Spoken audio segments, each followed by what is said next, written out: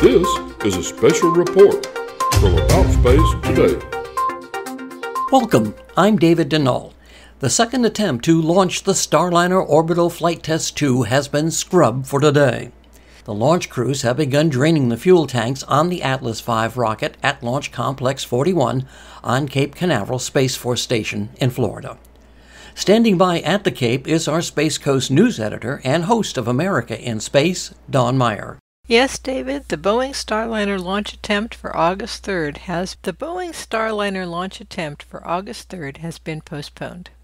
During the pre-launch preparation for the uncrewed test flight of the CST-100 Starliner spacecraft, Boeing engineers monitoring the health and status of the vehicle detected what they termed unexpected valve position indications in the propulsion system.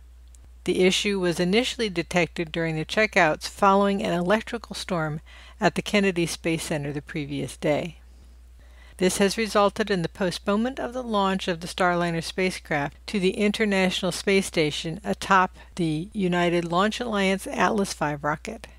John Vollmer, the Vice President and Program Manager for Boeing's Commercial Crew Program, said after the launch scrub announcement, "We're disappointed with today's outcome and the need to reschedule our Starliner launch. Human spaceflight is a complex, precise, and unforgiving endeavor, and Boeing and NASA teams will take the time they need to ensure the safety and integrity of the spacecraft and the achievement of our mission objectives." Boeing and NASA teams assessed the situation and have announced the next launch attempt will be tomorrow. This is Boeing's second orbital flight test of Starliner, designated OFT-2.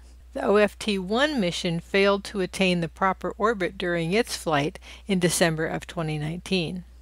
Now, as an aside, although this is termed as an uncrewed mission, there is one, quote, crew member, unquote, aboard. Rosie the Rocketeer is the anthropometric test device making her second flight, having been the passenger for OFT-1 as well. Her mission is to collect valuable data during the mission via her 15 sensors that will read how she responds to G-forces during launch, ascent, re-entry, and landing. This will help make future crewed missions safe on Starliner. Rosie will be sitting in the commander's seat and will be flying the mission solo. Now, Rosie was initially named for Rosie the Riveter, a cultural icon dating back to World War II. Rosie the Riveter was a cartoon female factory worker shown flexing her bicep in a famous poster urging women to join the war effort, saying, "We can do it."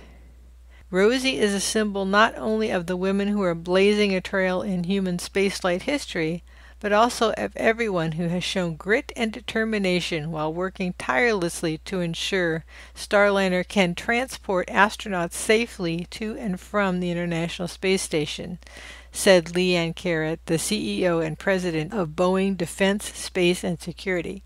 She is flying for everyone on our team who took the challenge of human spaceflight and said, "We can do it."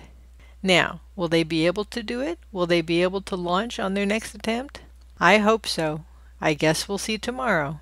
From the Kennedy Space Center on Florida's Space Coast, this is Dawn Meyer for About Space Today. And so the earliest attempt for the launch will be tomorrow at 12:57 Eastern Time.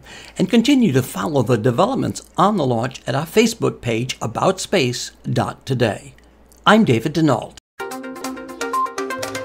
This has been a special report from About Space Today.